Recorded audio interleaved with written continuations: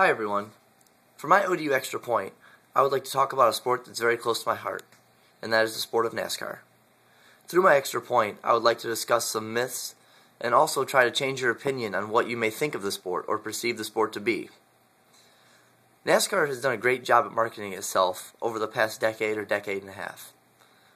They've done a great job at losing the stigma of being a southern state sport only, and one reason that they've done that is by getting drivers that aren't strictly in the South. When you look at statistics recently, the top 12 drivers are called the chase drivers or their playoff spots. The top 12 drivers are mainly from northern states. There are only 2 drivers out of the 12 that are actually from the South, and those states are Virginia and North Carolina. The bulk of the drivers are from California now. There's a lot from Indiana, a couple in Missouri, and also Wisconsin. So as you can see, NASCAR has done a great job at not only pulling drivers from the South because that was their stigma in the 80s and 90s, but just being able to get drivers from anywhere.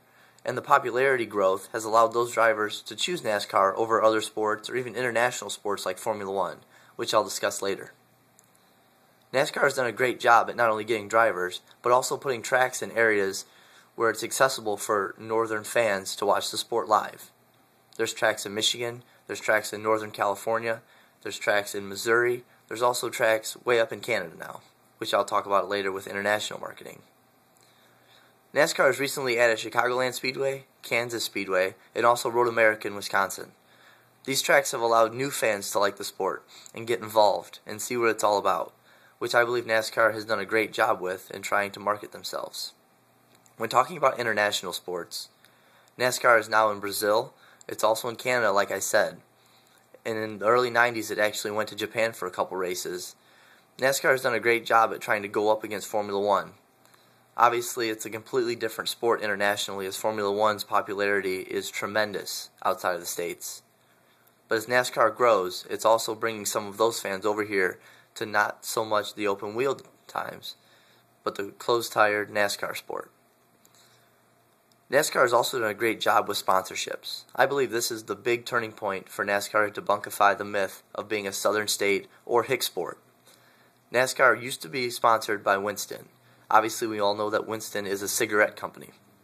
Some other sponsors that used to be littered with NASCAR are Skoal or even Grizzly chewing tobacco.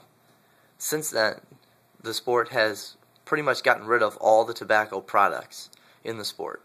Now, obviously, there's still beer, and that's always going to be the case just because as much as NASCAR tries to lose that myth, that's going to be something that they're never going to be able to shake.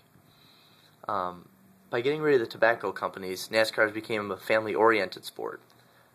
If you look at the trends from people going to the races over the past 10 to 12 years, there's been a lot more kids that have been going to races, and that's just because parents are feeling more comfortable with taking their children to races where there's not excessive drinking or not extreme tobacco use.